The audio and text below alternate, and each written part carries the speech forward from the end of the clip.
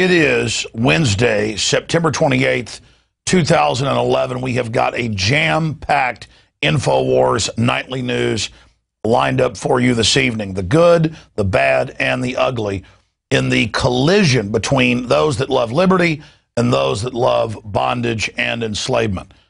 The war is on, and it's a war on for your mind, your property, your children, your destiny, your currency. Coming up, historian and economist Webster Tarpley will be joining us on what's happening in Libya, the Middle East, Iran, and the economy. But first, let's get straight into the news. Wow. Our crew just got back, as you saw earlier in the week, from the big Denver martial law drill, Mountain Guardian. And I wish I had crew to send them to this one, but we're looking at having Luke Radowski report for us tomorrow and on Friday, so look for that here.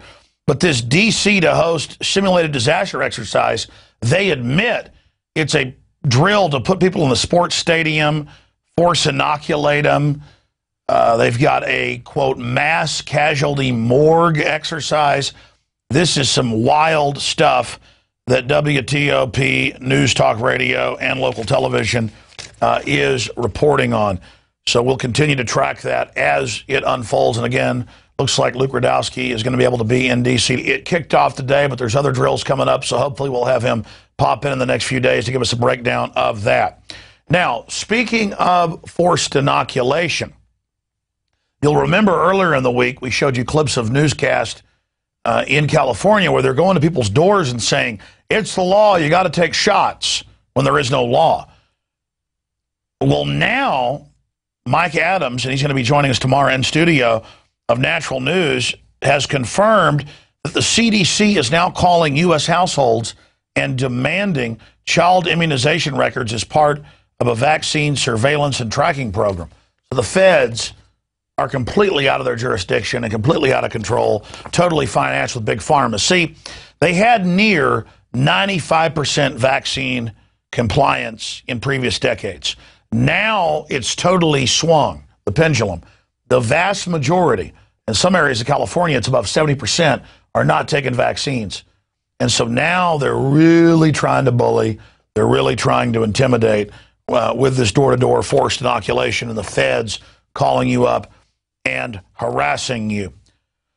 Now, talking about the feds, we first learned 3 years ago, and it was in California, Alabama, and other major newspapers in major states, that the Marines, the Army, and others were showing up at checkpoints with guns and pulling citizens out of their cars. That violates posse comitatus, which is a federal law, and it's a felony act when they do that. But Kurt Nimmo wrote a report about this and linked to the Star Tribune newspaper, as well as the Posse Comitatus Act itself. Wyoming program targets underage irresponsible drinking, and they see this as a way to psychologically get the public to accept military on the street, like we're Mexico or North Korea or something, or China for that matter, or Russia. So it's like, oh, yeah, the Marines and Army are out, and they're going to search your car, not on a base, but on the side of the highway, because we're looking for underage drinkers. This is just an excuse to further acclimate the public, and it's just incredible information. Now, speaking of the police state, we made a big deal out of this a couple months ago. In fact, we broke the news on air, and people couldn't believe it until National News went and checked it, and it was confirmed. I talked to multiple Texas gun dealers who were visited by the ATF and given letters, and we published the letters, that outside of law, they couldn't get this passed as a law this year, so they just had the ATF come and say, when you sell multiple rifles, go ahead and report it to the ATF. Well, it's already reported to NICS and the FBI with the phone call to make sure you're not a criminal. So it was just mainly about people complying outside of law, and that was my prediction. Now, look at this document cam shot. U.S. Department of Justice, and this is confirmed, the normal website that's for the national legalization of marijuana laws, reporting on it. And here's the ATF letterhead down here, and we've made calls that confirmed this. They are now telling gun dealers, somebody comes in, gives them their driver's license, they call the FBI, they do the instant check that they're not a felon. Doesn't matter.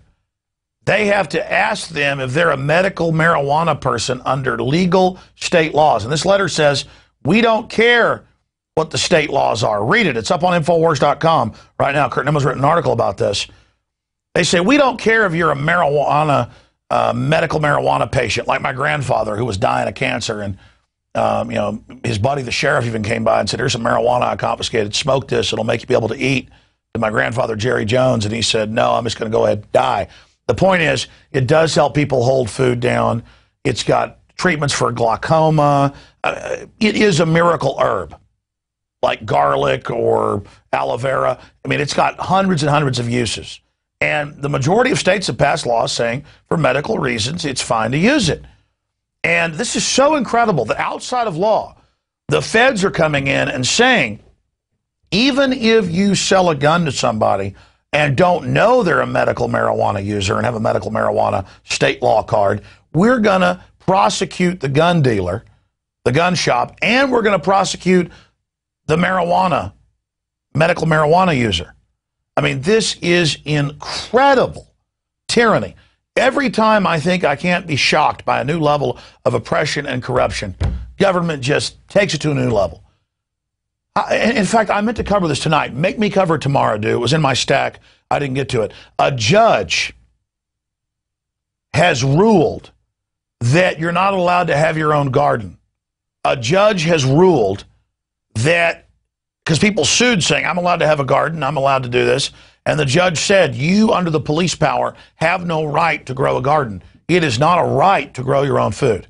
I mean, that's what I mean. I'm so overwhelmed right now that I'm just moving from point to point. In fact, Rob, it was on Infowars today, and I actually had it in my stack. In fact, the problem is they clean my broadcast desk off and pile it up every day. Make me tomorrow cover that issue with Mike Adams when he's on, okay? Because I mean, that's what I'm saying. I can't even cover it all here.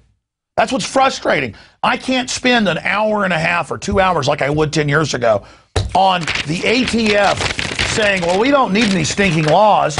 And it says right here, we don't care if your states have passed laws saying you can have medical marijuana.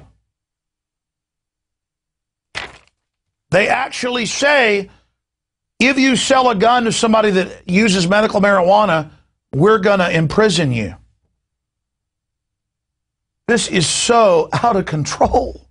Meanwhile, the federal government's on record letting the Sinaloa drug cartel that runs the U.S.-Mexican border ship in tens of tons a month for 5 years of cocaine, and the ATF shipping them firearms, 2,000 at a time, to kill drug cartels that don't launder their money through U.S. government. They just want to harass poor cancer patients and people that are smoking marijuana and harass American citizens. And I, for one, am sick and damn tired of the treason of the ATF and the stinking federal government. But at the end of the day, it's our fault for acting like cattle and putting up with this crap. I don't even smoke marijuana. And I understand the incredible medical uses for it, and it's an excuse to target the general public. Legalize it now and get the feds the hell out of our lives. It's on record, George Washington smoked marijuana, and his doctor's prescriptions from the apothecary, he grew it, but the prescription where the doctor says you need to smoke it for your stomach aches and your toothaches. They would arrest George Washington today in this country. I want this country to be land of the free, home of the brave, and not land of the cowards and home of the slaves. I'm sick of it. Okay, I'm done ranting. Look at this headline. Feds to legal marijuana. Feds to legal medical marijuana patients. You don't have Second Amendment rights, period. Unbelievable information. And a judge, a high-powered state judge, rules you can't grow a damn garden. You don't have any rights. I mean, I'm sorry. It's like the Bob Dylan song. Pretty soon, having your own garden will be against the law. Yeah, I'm going to grow corn on the moon and eat it raw. I mean, what is going on here? What's happened to my republic, your republic? Now, I want to shift gears here to a news package that the crew has put together, because I saw this report yesterday. Well, I saw it at prisonplanet.com. Paul Watson wrote it. It was up on the Drudge Report yesterday, red linked. AP labeled racist for accurately transcribing Obama's speech. And look, I don't care what your accent is. I don't care what color you are. As long as you're bona fide, as long as you're legitimate, as long as you're a real McCoy. I'm into people that are authentic. And every time Obama gets up in front of a black audience, if he gets up in front of a white audience, he talks like Urkel. Yes, good to be here with you today. And reads off a teleprompter. But as soon as he's in front of a black audience, he's like, it's good to be here with you tonight, you know, OGs. And that's basically what's happening. And, you know, I've had this with friends before, where you go to a Mexican food restaurant, and the person brings you over your food, and they're like, that is good. I would like a taco now. And the person just looks at you like, what the hell, man? That'd be like if I went to New York City and was like, hey, my name is Luigi. How you doing today? Or people that come down from New York and are like, how you doing there, boy? There's nothing more phony and poser and ridiculous.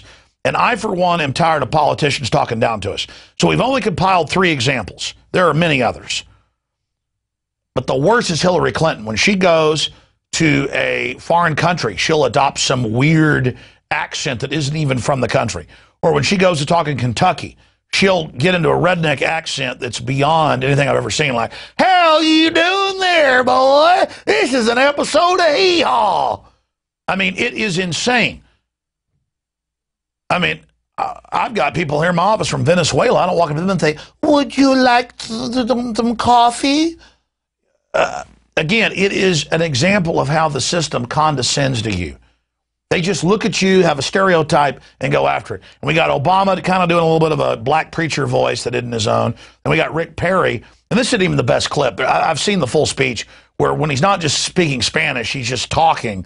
He literally is putting on this fake accent. So it is entertaining, but in the final equation, it's very, very upsetting, because it shows these politicians think we want something fake. In my experience, people just want something real, and it's insulting to act like you're from somebody's area or part of somebody's religion or group if you're not. But it's all these CIA sociologists and anthropologists are admittedly the ones telling them how to act like this. And it's a major blind spot in the establishment. So let's go ahead and go to these clips. I'm going to press on. I expect all of you to march with me and press on. Put on your marching shoes. Shake it off. Stop complaining. Stop grumbling. Stop crying. We are going to press on. We've got work to do. Hit pause. We going to press on. I mean, can you imagine me as a white guy if I got in front of a black audience like, I'm Alex Jones, good to be here with you. I'm rolling with the OG. I mean, that would be insulting. Obama, who normally speaks in kind of a colloquial, you know, Eastern elite white pedigree of voice, almost like an Atlantic accent, when he gets in front of black folks, he does that thing. And so AP actually transcribes it properly with him cutting off the G's in his manipulative speech, and then they're called racist. But later, like we covered last night, dressing up in an ice cream cone is now racist. Let's go back to the next clip. See, God bless you. Buenos dias, Los Angeles. ¿Qué tal? It is good to be in California with so many friends. Hit pause again. Hold on, back it up. It is good to be like if I had and I do have, you know, great guys, an immigrant, but here legally from China working for me. It'd be like if I walked up to him and said, how are you doing? Would you like rice? Oh, you could do, oh, tang, tang, tang, tang, tang, tang. I mean, this shows how incredibly manipulative they are. Whether it's Obama or Perry or Hillary, it isn't about racism. It's about manipulativeness and being inauthentic. I mean, who would even think, believe me, if you wanted to turn that black crowd on or a Hispanic crowd or a hillbilly crowd on, they'd like it if you just came in and talked to them straight, like you really are. That's actually cooler because it's sexy, it's different. But no, these politicians are such chameleons that they think acting like a clown. I mean, I couldn't imagine being in that audience. In fact, there was a backlash against it, with Rick Perry from Texas getting up with some made-up Hispanic thing going, Los Angeles, good to be with you. My cousin Slobo Gonzalez will, you know, Speedy will soon be here. I mean, it's funny in comedy. If it was the Three Amigos or something, but this isn't comedy. This is Rick Perry. Now let's get to the real winner of this contest, Hillary. There's a bunch of these clips. Whenever she's in the South, or especially Kentucky, it's like, yee-haw, I mean, you can't even understand it. You talk about condescending, here it is. I don't feel no ways tired. I come too far from where I started from. Nobody told me that the road would be easy. I don't believe he brought me this far.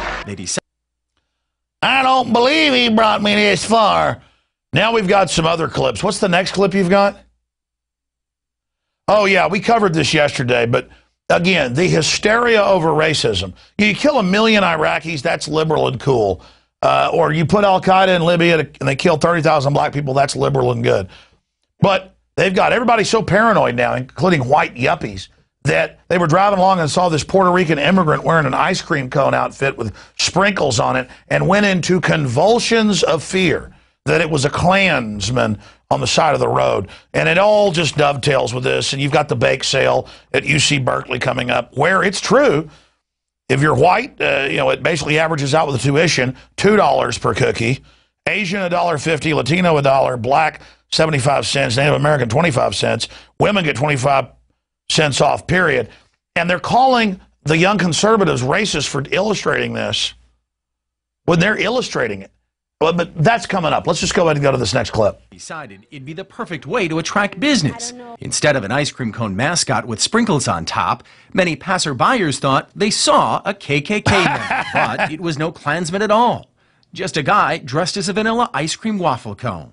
Just don't know how this has anything to do with that. But it's... We're going to go to the next piece. This is all about getting us... See, you never think about economic discrimination. General Electric was the only company given waivers from new greenhouse gas emissions. And they own a lot of the power plants in this country. All their competition has to pay new taxes and pass the bills on to you or be shut down. What about economic discrimination? What about the fact that major Fortune 100 companies are almost totally exempt from taxes, but you and I aren't? No. We're too busy running around seeing people in ice cream outfits. I've seen in Austin, and almost running off the road, they reported, in fear. We're too busy obsessing over supposed slights that are going on to miss all the real stuff that's happening, the real economic discrimination going on by offshore corporations. Now, in closing, in this whole piece, here's an ABC News article, a video. I have the article right here, where they're illustrating that in California, the bill is on the governor's desk, just like a forced inoculation bill is on his desk,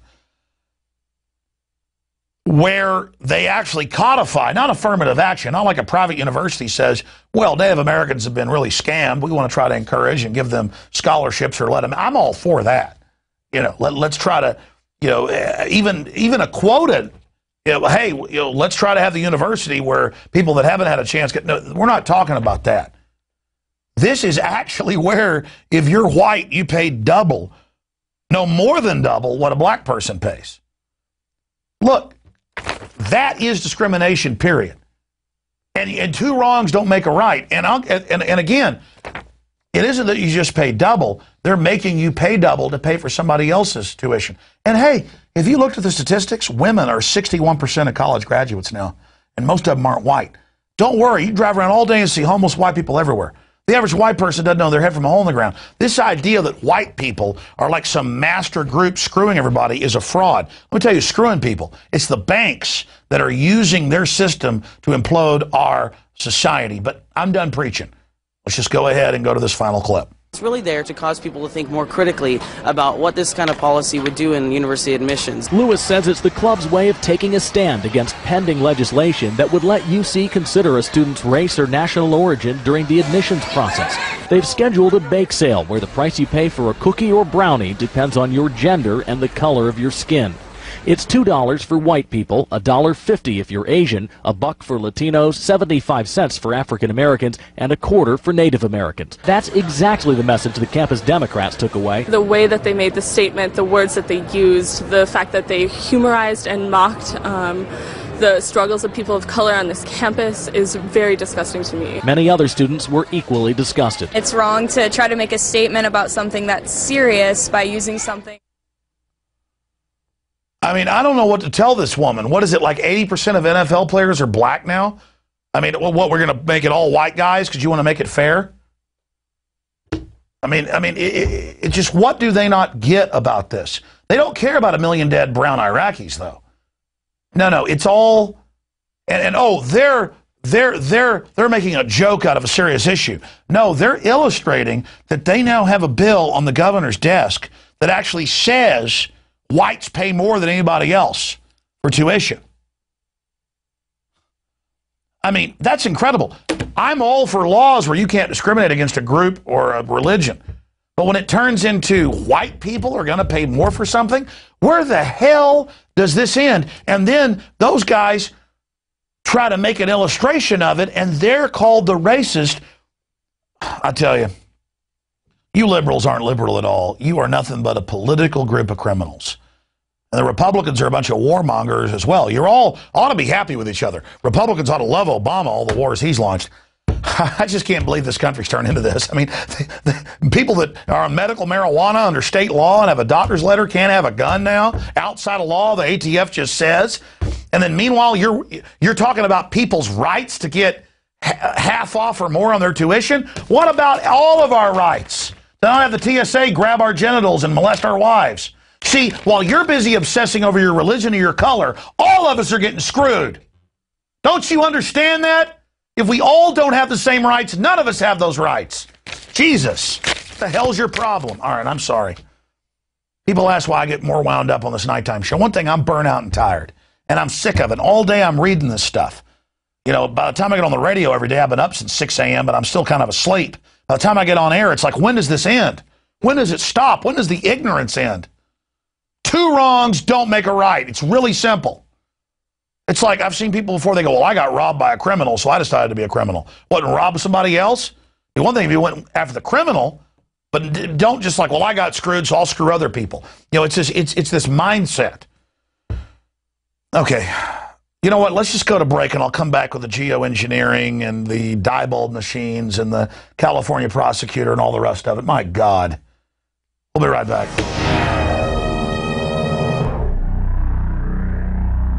Obama is notoriously a liar. We need to go to where the real architecture of government is, and it's not in a president. Wall Street has hijacked Washington in broad daylight.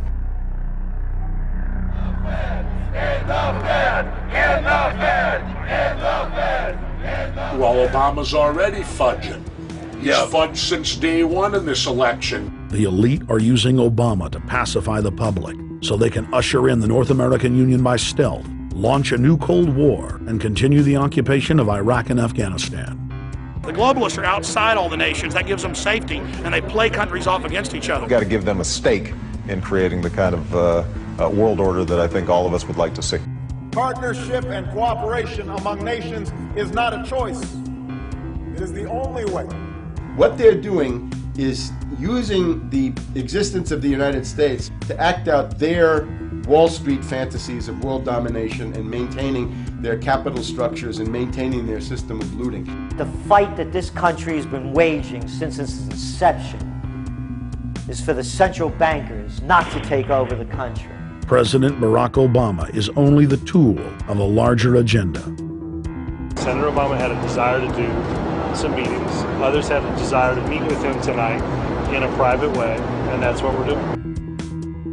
Presidential candidate Barack Obama was publicly criticizing the North American Free Trade Agreement in a bid for votes, but privately telling Canadian officials not to worry about it. If you talk to our generals, they are desperate for is a civilian counterpart to our military force. What do you call this thing where you get this false sense of gratification, but because a black man is in office, everything's gonna be all right? No, everything's not gonna be all right. So I know how unpopular it is to be seen as helping banks right now, especially when everyone is suffering in part from their bad decisions. I promise you, I get it. The Obama deception. The truth strikes back. Get your copy of The Obama Deception today at Infowars.com or download it in super high quality at PrisonPlanet.tv.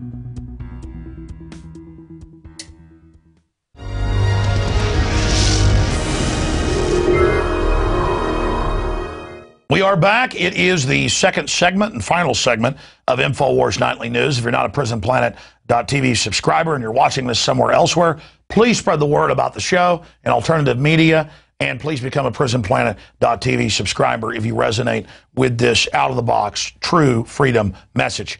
Okay, I'm going to move fast now, because I got to get to Webster Tarpley. Geoengineering goes under the microscope in Australia, in one of their major states. And more of their scientists are pointing out there are secretive and now public geoengineering programs going on that governments claim are to protect us from this and that. But the whole thing is super creepy. So we're going to be looking at that. It's also come out that Diebold, and we'll go to that slide here in a moment, Diebold voting machines can be hacked by remote control. This has been proven for a decade, but now they're being hacked with $10 pieces of equipment. And again, that's about all of us more and more losing our rights, but not being able to admit that we're being defrauded. But then it gets worse. First they said it was a joke, but now it's been confirmed that it was not a joke. She seriously told the media, the North Carolina governor suggested suspending elections to spur economic solutions. She said because people will be removed from office if they do things that aren't popular, suspend elections. That's what Governor Bev Perdue, a Democrat, said. And now they've already suspended the Congress, the General House, controlling spending bills. That's now done by a committee of 12 tyrants. So just an incredible, incredible time to be alive. Finally, I want to play a clip of our good friend Judge Andrew Napolitano. He had the district attorney on, the prosecutor in Orange County, California.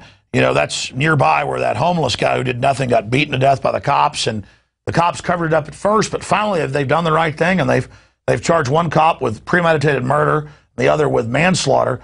And the district attorney pointed out, if cops in the wrong are beating you to death, you have a right to defend yourself with lethal force. That's common sense, that's common law, and that's what 1776 is all about. What can an ordinary person do to resist unlawful violence when the violence is perpetrated by the police? Well, you know, to begin with, we do have a United States constitutional right to be free from unlawful or unwarranted excessive force under color of law. So that part doesn't vary from state to state. And I think that citizens, or everybody, not just citizens, but we all have a right to self-defense. Wow.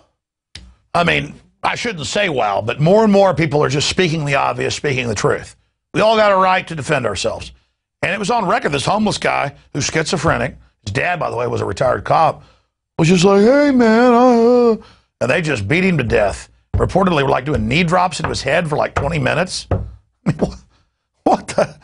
mean, what is, they're hiring a bunch of weenies who like to gang up 5 at a time on people.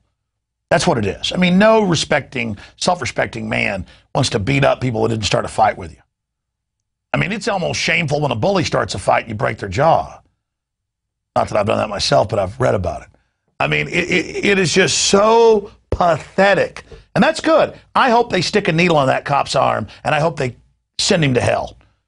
Because beating some guy to death who was begging for his mommy and his daddy, all on tape, doing nothing. I mean, there's nothing more cowardly than cops doing knee drops over and over. I'm killing a homeless person. I'm tough. What the hell is wrong with you? Well, you know what? You're going to get strapped down to a gurney because murder one is on your ass, premeditated murder, and you're going to see how it is.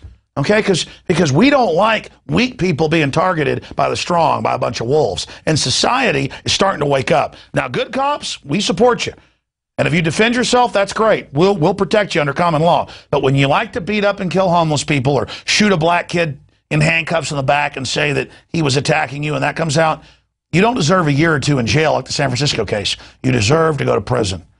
Or you deserve an eye for an eye, the killing you engaged in. All right, I'm out of time. I'm going to Tarpley here. Ahmadinejad. I have this new Freudian thing where I can't get it. It's Dinajad, yeah. How's Dinajad? Whatever, I'm having, 5 years ago I didn't know how to pronounce his name. I did perfectly, and now I'm having problems. But Al-Qaeda, Al-Qaeda has now come out ridiculously and said, shut up, we did 9/11, be quiet. With more on Al-Qaeda chastising the government of Iran for pointing out the obvious, the controlled demolition of Tower 1, 2, and 7, Webster Tarpley, doctor of course, history, and he's also an economist, joins us to break this down, and then the situation in Wall Street with the occupation there, the world financial crisis deepening, the latest in Libya, and, of course, new saber-rattling with Iran. Dr. Tarpley, great to have you here with us. Thank you. Well, let's get into what I was just covering.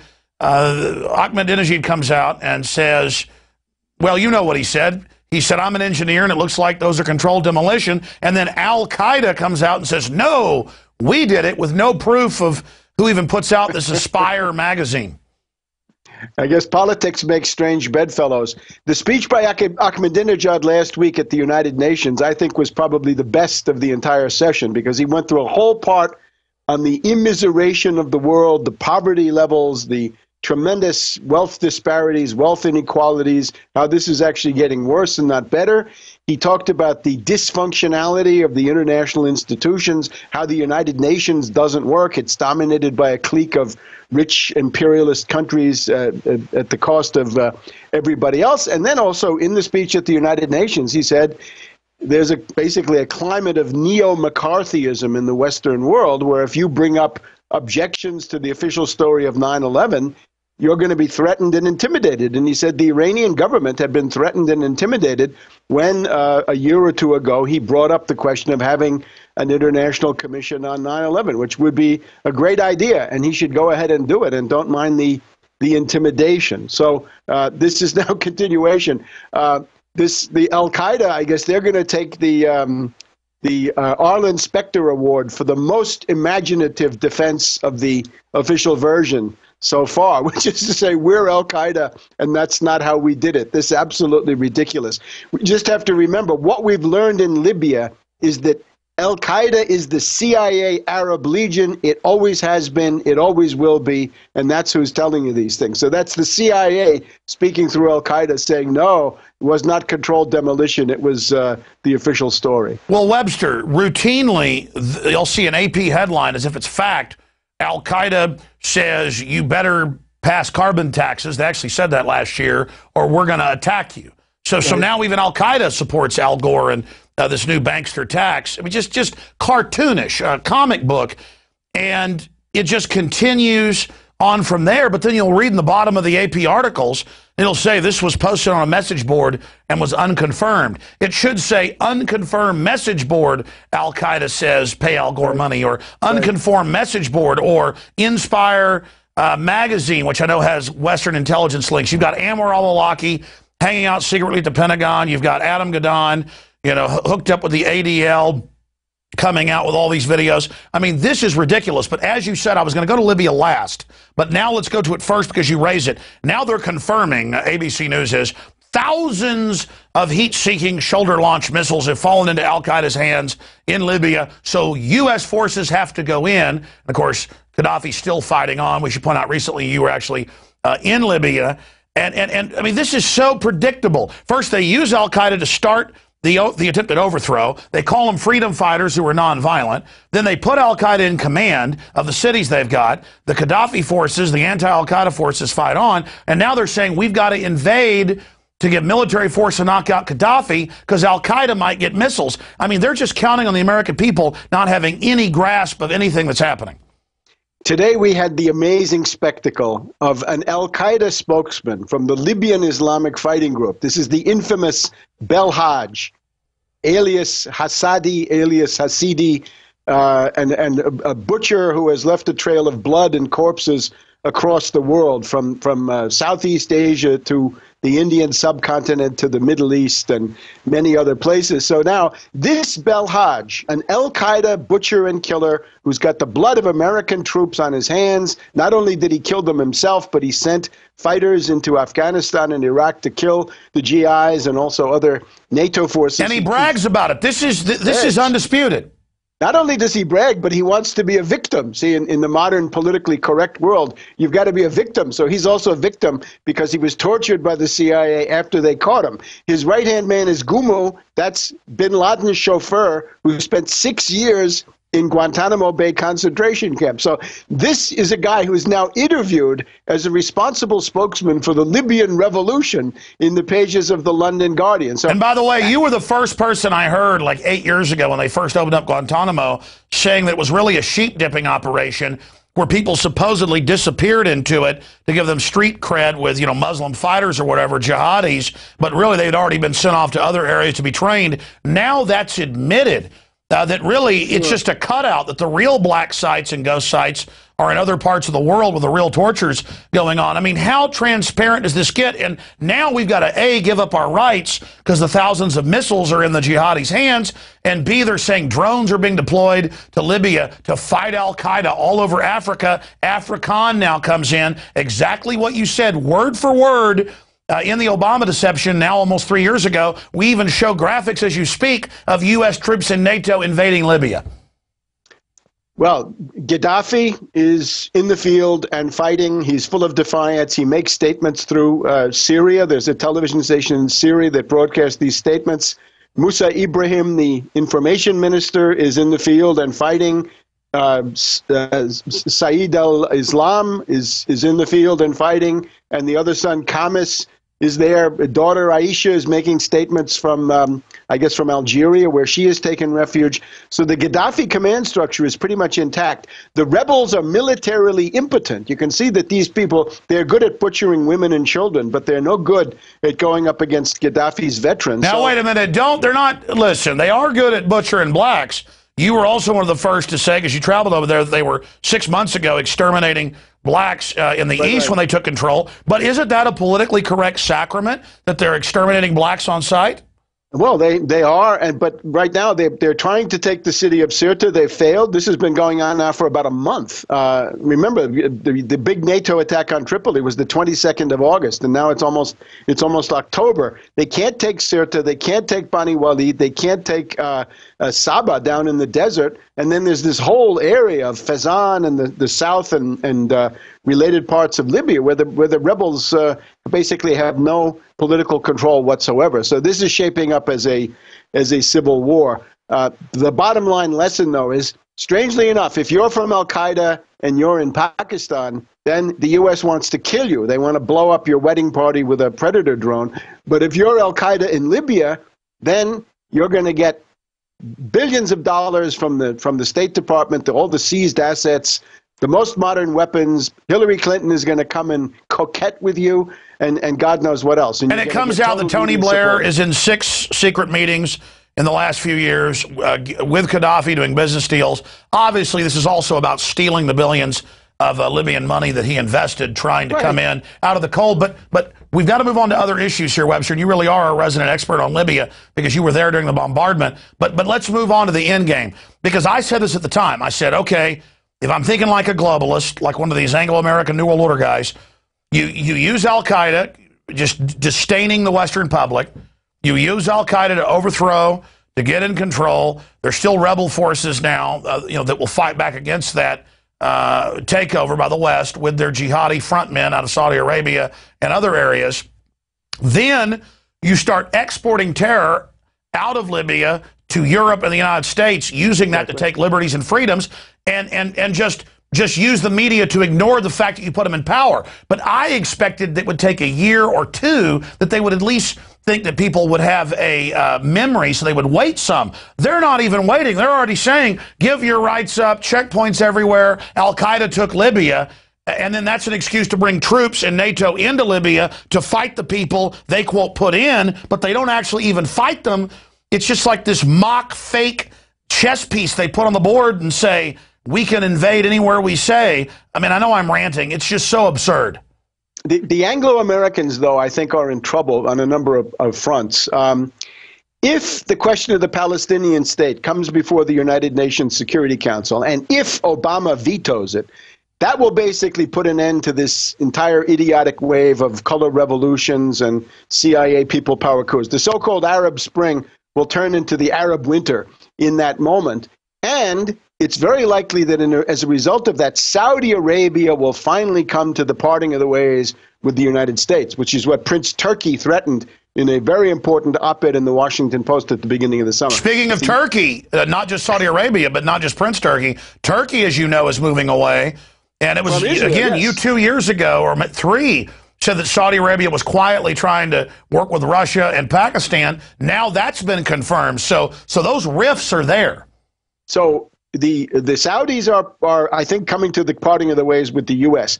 The color revolution, the destabilization of Syria using death squads and commandos from the Muslim Brotherhood, I think that's failing. I think the Syrian army has basically quelled them. And then you look at Pakistan. Notice the big date is the 6th of September. Don't forget that date. The 6th of September is when General Petraeus moved from the Pentagon to the CIA. And what happened then? Within 2 or 3 days, we had that alert. On the 9/11 weekend, there was credible evidence of terrorism. Oh, my God. And then Petraeus is the guy who delivered the threat to Pakistan. It was Petraeus who met with the head of the ISI last week and said, we're blaming you for the Haqqani network. We're blaming you for the attacks on the U.S. Embassy and various assassinations in Kabul, Afghanistan. I think you're getting an increased push towards aggression as well as towards totalitarianism on the home front. And it's got General Petraeus's name on it. And let me just take this a little further. You look at the question of the Republican primaries. The constant drumbeat from the media is that no Republican candidate can win the election. That's right. We need a savior. There's got to be somebody. Savior. Where Where is the man on the white horse? Please, Governor Christie, Jabba, save us. We had Bachmann. So Bachmann has a boom and then a bust. Perry has a boom and then a bust. If it's Christie, he'll have a boom and a bust. What's the choreography behind all that? I think it plays into the hands of Petraeus. I agree, and I've had insiders trying to influence me to support Petraeus. We quietly, a few months ago, talked on air about this, and so definitely the system is finagling to test the waters for fainting Petraeus. And this, yes, exactly. Like Julius Caesar, he seems to have the falling sickness, right? If you look in Shakespeare. But with Petraeus, it's that somehow he's lurking in the background. He's not going to go and slog through the snows of New Hampshire. He's not going to go glad-handing people at Rotary meetings in Iowa. He doesn't want to do that. He wants to come in as the man on horseback, uniting the Pentagon and the CIA, using the Republican Party, but really floating above it because... And we notice the social engineers always repeat the same plays. This is just like the Bushes and Brown Brother Harriman and others coming to Smedley Butler, the 2-time Congressional Medal of Honor winner, the guy that's set to be the Marine Corps Commandant, and saying, we want to make you dictator. We'll run you in a sham election. We want you to lead 500,000 men. And he wasn't a fascist, but he played along with it long enough to expose them. And that's all part of history. And the McCormick-Dickstein Committee, as you know, brought all that out, Dr. Tarpley. And I do see a replay of this. And then all this fake right-wing talk on Fox and stuff about, ooh, there might be a military coup. I'm seeing that floated. They'll fix this, Obama. So very, very dangerous situation we see. And folks, don't think this won't happen. When countries and the world especially go into depressions, the move by the oligarchs, the finance oligarchs, is always to try to put strong military men in control. Webster, as a doctor of history, briefly explain why that's the case. Well, if you look at the 1930s, we have this pattern, right, which goes from world economic depression from 1929 to 1933. Then you get, in 1933, the Hitler regime, which is only one of a whole series of fascist governments. It started in Italy in 1922. The crisis hit them first. But as you go on later, basically most of the governments in continental Europe, especially Eastern continental Europe, become fascist in some way or other, be it Romania or Hungary or Poland or whatever it is. That's the first step, right? So depression comes first, then a dictatorship, right, as emergency rule. We have all kinds of pressure towards Bonapartism. There's some governor today says she wants to call off congressional elections for a couple of terms. Yeah. That was the North Carolina governor, and it's been confirmed. Yeah. The audio's been released, and the newspaper's confirmed. She was serious. She said, let's suspend elections. Obama's talked about how great it would be if it could be his way. And we already have this super Congress where 12 men and women create the spending bills. That's unconstitutional. The president has this veto, a council of 13. Europe's moving towards a, quote, economic union in their crisis. The whole move is towards dictatorial, undemocratic systems. Again, I would call it Bonapartism, because fascism is still a step beyond, because fascism implies a real mass movement. But you look at Petraeus, that's Bonapartism for the United States. The 12 tyrants, as you say, the super committee or super Congress, the 12 tyrants, they're churning away in the background, planning to destroy your economic security, take away your economic rights, strip you, flay you, all in the name of bigger and better bailouts for Wall Street. So Soros gets his money, Felix Rohatyn gets his money, the Koch brothers get theirs, and so on down the line. Just in terms of the protest against this, there is this Occupy Wall Street protest, and maybe that's worth a word or two. If you look at this, there are a lot of people there who are very well-meaning and who would be indispensable for profound social change. The problem is, this looks like a leaderless group, but it's not a leaderless group. You look at, there's a structure underneath it. And this, unfortunately, comes from the Service Employees International Union. It comes from ACORN. It comes from basically the orbit around the Soros group of foundations. And this is a counterinsurgency operation. The one thing you notice about the Occupy Wall Street, they have no demands. There's not one specific thing that they demand. They don't ask for anything. Rather, they're focused on their process, right? Their democratic assembly. No, it's like Red Adair using dynamite to blow out a oil well that's on fire. They just want to dissipate it, set the precedent, and it's been proven Soros is involved. Other more libertarian groups have shown up, but really all they do is they have Warren Buffett and Soros calling for a middle class tax increase that they say is on the rich. They're actually offshore and exempt. They just want new taxes on the middle class to pay themselves in a new austerity bailout. So that's what I see, is this is a Soros branding of a movement to try to take control of the leadership of any movement that's going to expose Wall Street for the derivatives or all of their derivatives, bailout, corporate welfare. There's no discussion of corporate welfare. It's all raise taxes. But there's no demands. They don't raise any demands, or demands like abolish capitalism or freedom now or stuff like this. I propose some demands for them. If you look at these people who are actually at this demonstration, the big problem they all have is student loans. Right now, the younger people in the United States are groaning. They're getting crushed under $1 trillion of high-interest student loans. And this essentially it means that an entire generation of Americans is going to be wiped out. They can't create families, they can't get married, they can't buy homes, their credit rating is shot because they come out of college with $50,000, $75,000, $100,000 of student loans. The most obvious demand to make is an amnesty on student loans. Cancel those loans. When you have Greece, right? They say Greece can't pay. Exactly, they can't pay. The bankers will have to take a haircut. Yes, a haircut. It's time to default on those. Exactly. Don't default, but just cancel them. Well, let me ask you this question. Let me ask you this question then.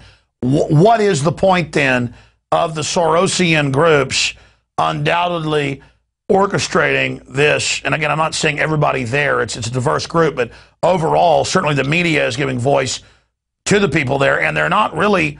I mean, I've been watching them. Their main demand is tax middle-class people and pay it to Warren Buffett and George Soros and bailouts. Yeah, they again, if that, because generally it's this crazy. No, I've been watching it, Webster. That's what they're saying. Yeah, I mean, I look too. Look, watch the mainstream media. It's George Soros every day saying, "I'm exempt from taxes. Raise my taxes." Well, he's exempt because he helped write the loopholes to be offshore. I'm all for getting rid of that. The point is, the plan they push is an Obama tax increase, which we all know you put taxes on right now, the general public, it'll stall the economy further.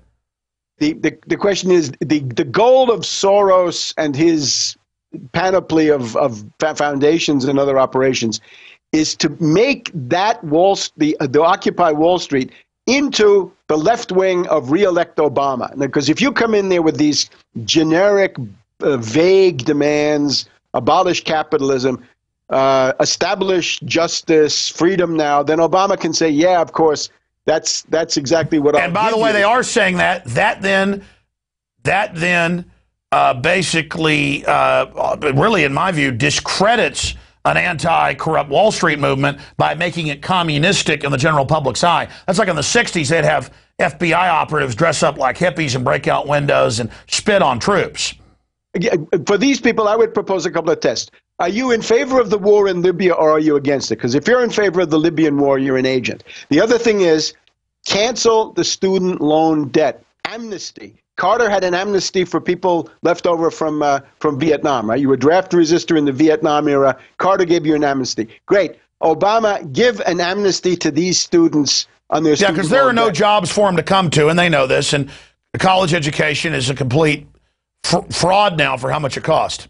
In terms of taxes, the obvious tax is the Wall Street sales tax, the Tobin tax, a 1% tax on all Wall Street But instead, Wall Street has Herman Cain and all their other whores promoting a general new VAT or sales tax on us to pay them the money in bailouts. It's a disaster. The value-added tax is an absolute disaster. These are regressive taxes. We don't need them. We need progressive taxes. But more than anything, more than taxes on any individual, tax Wall Street banks and financial institutions, because that's what is not taxed. Others can argue that they're taxed. Yeah, that's the group that has a free hand to wreck the entire society. So listen, Webster, we're running out of time here. I've got to talk to you about the overall world financial crisis. That's where you're the real expert at.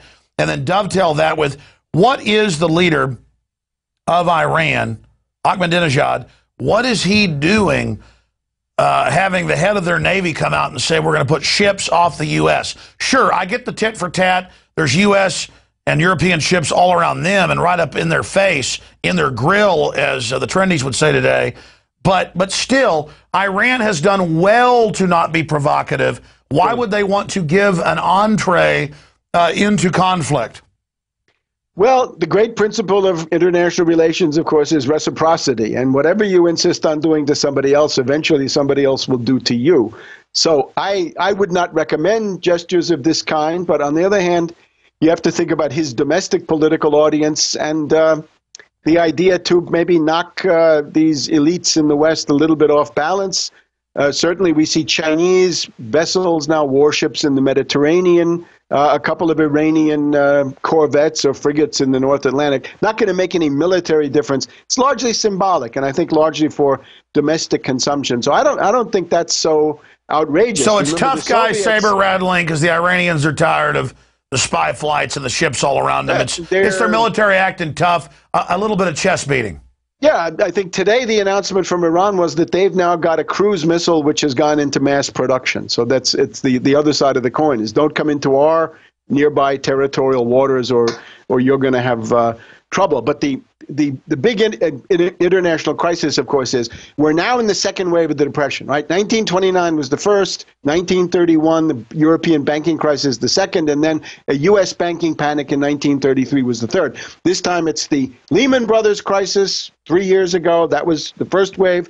Now we're in the European banking panic. It's a banking panic. It's not a sovereign debt crisis or anything else. It's a crisis of the banks. And you can look at these banks, SocGen, Crédit Agricole, Barclays Bank, Deutsche Bank, and all the rest of them. These are the focus of the crisis.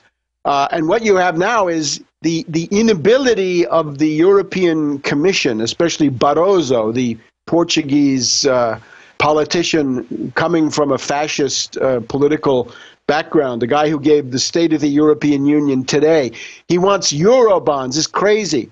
You can't bail out derivatives. There are too many derivatives. The European share of derivatives is at least $500 trillion of bankrupt, kited derivatives. Well, Webster, you've been, in closing, you've been talking about this for a decade. We're talking 1.5 quadrillion. And no matter how many bailouts there are in Europe, as you have rightfully said, it's never going to fix it. Now the IMF needs one. Now they want this new, quote, economic union. And they openly say, get rid of what's left of European sovereignty. I've heard them on Bloomberg say the democracy of Germany is bad because they don't want to go along with it. I mean, they're so naked now. So where do you see this going? Well, until you change policies, the depression gets worse and worse. And of course, the policies that would change something would be one of the things I said before, the Wall Street sales tax, the Tobin tax. There are people in Europe who want to have a Tobin tax, and that would be a good step, except you got to make sure the money goes to the national treasuries to maintain your social safety net. The other thing is, you want to get a recovery, you got to attack the Federal Reserve, and here's how you do it. You got to force Bernanke, either by law or by leaning on him, by political pressure. Bernanke, you've been giving 0% credit to banks, to credit card companies, to everybody who's a financial speculator. In some case, less than zero, Webster. Gets, 0% or less in terms of credit. What the Fed would have to do to get a recovery is announce that they're going to buy $1 trillion of bonds from American states at a 0% coupon and a 100-year maturity. So exactly, loan the fiat directly into the states and the people instead of to offshore constellations that loan it back at 30% interest. Exactly, and this is now federal lending. We don't want to go. But what I don't like about the fake right-wingers is they'll say corporate welfare, let the banks have $10 trillion in bailout or whatever, but then they'll sit there and talk about a welfare mom all day. You know, my issue is I don't want dependency. I want to put folks off welfare. I mean, I want them off of it. But the bigger issue is, how does Rush Limbaugh and all these guys promote this giant corporate largesse? Well, they of course get the news is they get paid for their views. In other words, not just the ads on those programs, but also the actual content of what they say is bought and paid for by various reactionary interests. But the question with the Federal Reserve is it's got to be nationalized. There's a tremendous credit-creating power that belongs to the American people, and we want it, and we want to use it. So start with $1 trillion, buy these 0% bonds from states, 100-year maturity, to build what? To rebuild the interstate highway system, to rebuild the entire rail system, passenger freight, and bridges, infrastructure that makes electrical grid. Instead, the globalist model. Instead, Webster, the globalist model is to slap toll roads on already taxpayer-paid-for existing roads and call it free market. That's not free market. It's robbery.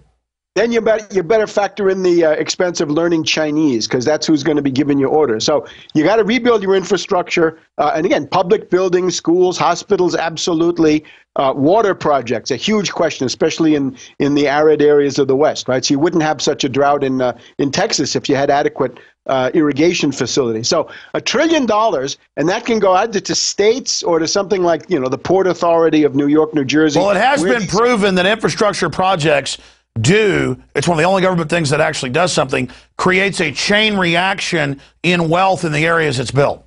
Right, and the contracts go to the private sector. In other words, the federal government, the Fed, the nationalized Fed, or partly nationalized anyway, nationalized enough to give out $1 trillion for these things. The money goes to the states. The states then make sure that it goes into infrastructure and only infrastructure. Those are capital goods. So that means you're increasing your capital goods stock and you're increasing the productivity of labor. And that's how you get a multiplier. You can't start with consumer spending. You got to start with buying more Chinese slave baubles isn't going to get us out of this mess. But Webster, here's my final point.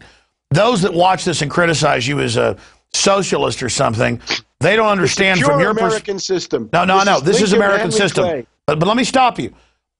How can they then support 16, 25, whatever, the numbers are different, trillion in banker bailouts that went nowhere, when infrastructure would actually go to the people in the building of it and then the use of it and then the maintaining of it? There's no debate. In closing, Vladimir Putin, before I even heard he got a facelift, boom, so you can see the facelift. He's coming back. Medvedev, his little minion, is agreeing with it. I always saw that as a fake ruse. You thought there was a split there. 1 minute on Vladimir Putin and what's happening in Russia.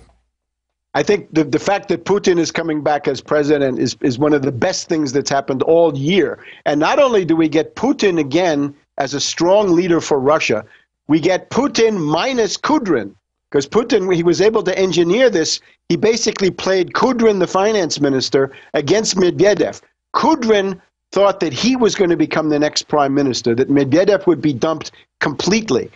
Now, therefore, it's a masterpiece by Putin to play these one against the other and get rid of Kudrin. So now we have, in many ways, the best of all possible worlds, at least for the moment in Russia, that you have Putin and no Kudrin. You look at the American press, look at the Washington Post, look at the Wall Street Journal. They're apoplectic. They can't stand it. When the financier newspapers... No, I know the New World Order doesn't like Putin. I'm still creeped out by a Russian strongman. I mean, my only issue is, you know, why can't Russia ever have a real election, have a new leader? Or are you saying they want Putin for life? Putin is the most popular candidate, and was based on a democratic election. Putin is gonna win it. The power of Medvedev was simply foreign support, the overwhelming support of the IMF, of the U.S., the Federal Reserve, the European Central Bank. Europe. And did Putin let them put in Medvedev as kind of a scam to go ahead and get the foreign investment that's been double-crossed that?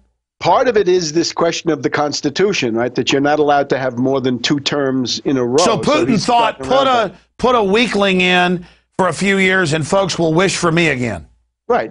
Let's take an example. If we had had Putin in power this year, I don't think the Libyan war would have happened because Putin would have vetoed it. It was the weakness of Medvedev, as pointed out by Russian Ambassador Chamov to Libya. What Medvedev did was really a betrayal of Russian national interest by supporting this crazy attack on Libya. Medvedev even said, we'll send peacekeeping troops. This is absolutely crazy. You can't get anywhere by betraying your allies. So where does the effeminate Medvedev go now?